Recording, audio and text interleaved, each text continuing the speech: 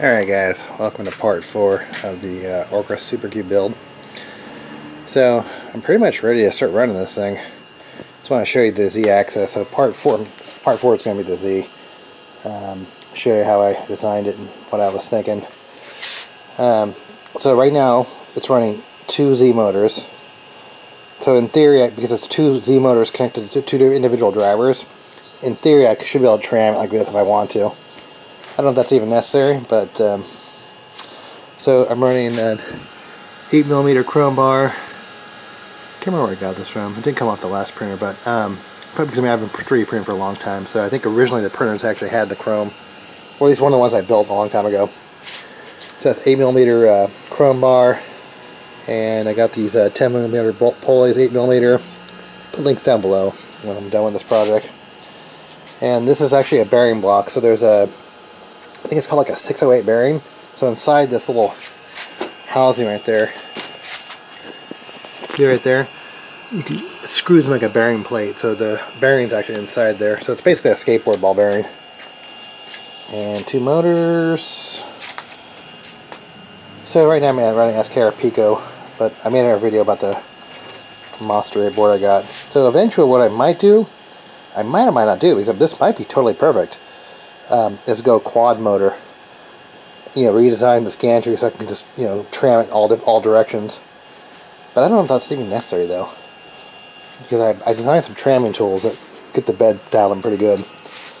So it doesn't. Like I said, this is, you can make this printer however you want. It's not really, you know, you just basically do it on to the side of your bed. So these things actually move back and forth. And the idea is to align it with the screw holes on your bed here. So you just move these legs wherever you want your bed. So mine's a little bit further forward because obviously this thing goes back. Actually the motors are active right now, but so I wanted to get as much travel as I could possibly get out of this bed. I think this bed is like 290 by like 240. Because originally it was a swivel bed. I'm not going to be able to get all the thing in X. I think I'm going to be probably less, about 20mm. But I wanted it long in this direction because I wanted to keep weight down for speed in this direction, in the X direction. So I wanted to keep this. That's why the bed is tilted this way. So originally the swivel had it the other way.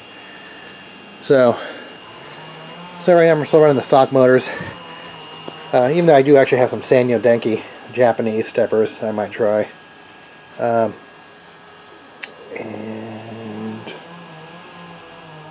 Okay, so alright, so what else? Oh yeah, these are the belt adjusters right here. So yeah, there's little belt latches in there, so they connect here, and then these are like little M3 adjusters, so you can tighten, you can adjust the belt tension here. So right now this thing has been pretty good.